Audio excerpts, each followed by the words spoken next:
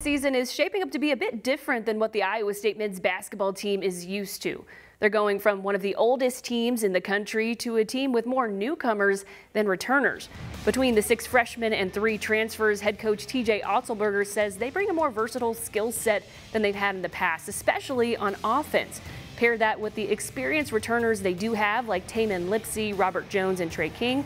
Otzelberger says he's excited about what this year's team has the potential to be.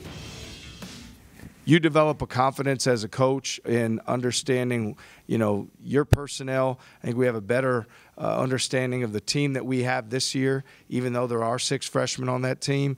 Having the trip to the Bahamas, certainly helped as well, because you have the chance to play some games and get some minutes. So we know that every night out, non-conference and league play, how challenging it is, how hard it really is to win at this level in college basketball. And we feel that we're prepared based on how we work every single day to take on that challenge.